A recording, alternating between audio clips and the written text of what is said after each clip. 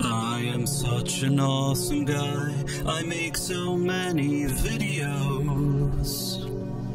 Boom. Hello there. Price of Reason here with a series review.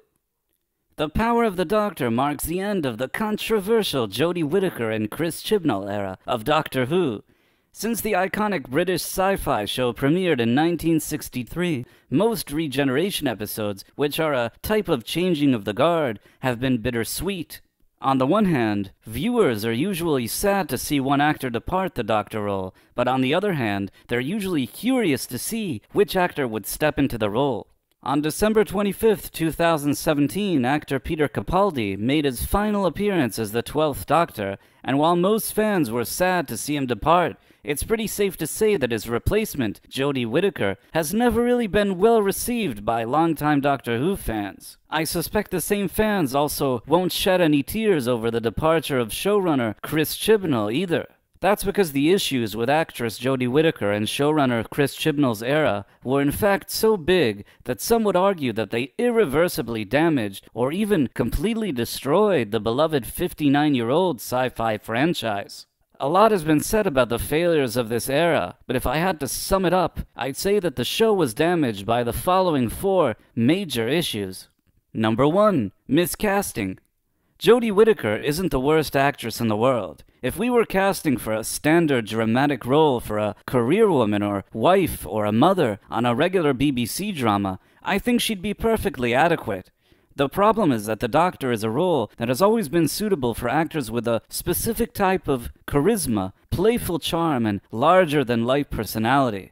Jodie Whittaker has never had those type of qualities as an actress, and throughout her entire run on Doctor Who, she also never grew into the role. Now, this isn't a personal attack on Jodie Whittaker either. Not all actors are right for every role.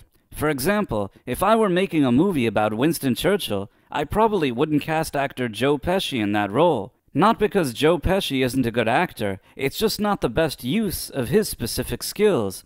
That's why you have the casting process, and no matter how you look at it, Jodie Whittaker simply wasn't right for this role. Number 2. Poor writing. As miscast as Jodie Whittaker was as the Doctor, there's one problem that would absolutely guarantee she couldn't succeed as the Doctor, regardless of her acting, and that is, of course, the writing led by showrunner Chris Chibnall. Similarly to Whittaker, Chibnall is adequate for standard TV dramas, but when dealing with a sci-fi property with over 6 decades of mythology and lore, he was in way over his head. I have no doubt that with his departure, he has cemented his tenure as the most poorly written in the history of the entire franchise. A sci-fi show with very poor writing simply cannot survive, and he may go down in television history as the man who single-handedly caused the most damage to the Doctor Who franchise ever. Number 3. Agenda. Over the past 5 years, the BBC have decided to implement certain agendas into all of their programming, and it's become so extreme that no show can escape them. While many shows have suffered for this, I can't think of a show that has been more hurt by it than Doctor Who. The BBC's obsession with identity politics and modern-day feminism was the catalyst in transitioning the Doctor from a man into a woman after 55 years. To make matters worse, between the BBC's agenda peddling and Chris Chibnall's poor writing skills, the show went from being escapist family entertainment to being overly preachy and boring, taking away any of the fun that has always been at its core. The peak of this ill-advised strategy was the infamous Timeless Children episode, where the entire franchise mythology was altered in order to make the first Doctor also a female rather than a male, and have her powers stolen from her as part of cultural appropriation. As a result of this episode, the origin of the first Doctor was completely, updated in order to promote the BBC's agendas while disrespecting the late actor William Hartnell in the process. For many, this proved to be a pill too bitter to swallow, and many longtime fans, myself included, had considered this to be the final straw. That is actually the reason why The Power of the Doctor is the first episode that I've watched since The Timeless Children.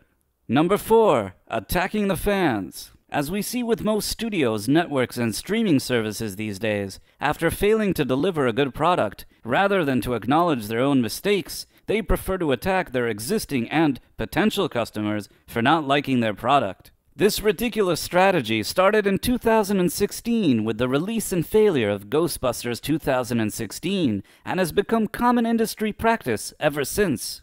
The BBC and their media shills also employed this tactic, claiming that if you don't like the female Doctor era, you're an ist and a phobe. The problem is, PR damage control is not equivalent to good writing quality, artistic merit, or viewership numbers, and in the years since Jodie Whittaker and Chris Chibnall took over, most of the show's audience has simply disappeared. Now, a question that has been asked in recent years is if a female Doctor could have ever worked, and my answer to that is possibly, but not likely. Personally, I think that there was never a need to make the Doctor a woman. He was a man for 54 years prior, and that was just a part of his character. If they wanted to build up a separate female character, it was very easy to introduce a female Time Lord into the franchise and give her a main role or even a spin-off at some point, but that's not what the BBC wanted. If they did, there were even some options already available within canon, such as River Song, Jenny, Romana, Susan. But this was always about pushing an agenda, and from what I've seen, any time that this is the only reasoning behind a creative decision, it is usually destined to fail. The only way that this could have possibly worked is if they would have found the best actress for the role and also had the best writing on the show to date. That's a pretty tall order, but in order to have made such a radical change, that is what was needed in order to get the fans behind it. Otherwise, a change like this just looks like a trendy gimmick, and at the end of the day, I believe that this is what the Jodie and Chibs era will be remembered as. After realizing that they pretty much destroyed one of the top 3 sci-fi franchises of all time, the BBC finally understood just how badly they f***ed things up and desperately tried to do something to save the once lucrative Doctor Who franchise. That is why they rehired showrunner Russell T Davies to return for a second tenure on the show, an era now being called RTD2. Davies is known for successfully resurrecting the franchise in 2005, leading to one of the biggest comebacks of a series of all time. Shortly after Davies' return was announced, it was also announced that actor Ncuti Gatwa would be the new Doctor, replacing Jodie Whittaker in the role. As a disappointed Doctor Who fan, I wasn't overly excited about this casting announcement. I had never heard of Ncuti Gatwa prior, and after the disastrous tenure of Jodie and Chibs, I felt like this casting probably wasn't enough to win back any fans. That's why on the day when I heard the news, I actually posted a tweet saying that it probably would have been better if Jodie would have regenerated into David Tennant. I didn't really think it would make sense within canon, but as a fan, that was just my gut instinct, because you really need a palate cleanser after something like Jodie and Chibs, and to be honest, even with a David Tennant return, I don't know if they can fix all of the damage that they've done. I mean, unless they find a way to completely retcon the Timeless Child out of existence, there is a huge canonical problem within this show, and in any case, even seeing the past 5 years and what the franchise has become, sometimes you see something and you can never go back to seeing it the way it was. Just ask Star Wars. I suppose that Russell T Davies also understood the trouble that the franchise was in, much as we all did. That's why he actually did find a way to bring back David Tennant, which is unprecedented within the franchise that a Doctor would regenerate into a previous version of himself. Now, I know that people will say that it's because of the 60th anniversary and it's a special treat, but we all know that that's not really the case. As far as the rest of the Power of the Doctor episode, with the exception of a few moments, for the most part, it was a very depressing ordeal. While it was nice seeing classic Who former Doctors such as Sylvester McCoy, Peter Davison, and even Colin Baker, as well as former companions such as Ace, Tegan, and Ian, at the end of the day, this episode was just as poor as the entire Jodie and Chibs era. If anything, at those moments where I saw classic cast members, I really missed the days the show still had merit. I also couldn't help but feel bad for Paul McGann. As the TV movie Doctor, outside of his Big Finish audio stories, this franchise has never done right by him. I would genuinely be interested in seeing him get a full series or maybe even a mini-series of on-screen episodes, and I would have gladly further delayed Ncuti's appearance in order for this to happen. Regardless, even some of the cast members that appeared during the Chibs era weren't bad. For example, when I saw Graham and Dan in the episode, I felt again that they could have been pretty decent characters with better writing and a better Doctor actor, but they kind of just got the short end of the stick. Finally, I have to point out that I've never disliked Sacha Dhawan as the Master, and he was also featured in this episode. I actually think he's a solid actor that has genuinely tried very hard to make his appearances interesting beyond the poorly written material. As far as the plot goes, there's really not much to discuss about the power of the Doctor, as it was pretty much the usual Chibnall silliness. A bunch of things happening at once, very little logic, and dialogues that feel like they should be on a completely different show. I suppose that given his limitations as a sci-fi writer, he tried his best to make it a bit less stinky than usual, without much success. Anyhow, the Master tries to regenerate into the Doctor, and only a collection of former cast members and friends can help reverse this. You also have a volcano and some Daleks, and also Cybermen or Cyber Masters or whatever they're supposed to be now. Even after the Doctor is saved, the Master still wants the Doctor to die, so he pulls one final maneuver to make sure that happens. Right before regenerating, Jodie says goodbye to Yaz, who cries a lot. Then a bunch of Doctor companions open a new Companions Anonymous group where they talk about their feelings, and then Jodie Whittaker regenerates into David Tennant, and that's the end of the episode.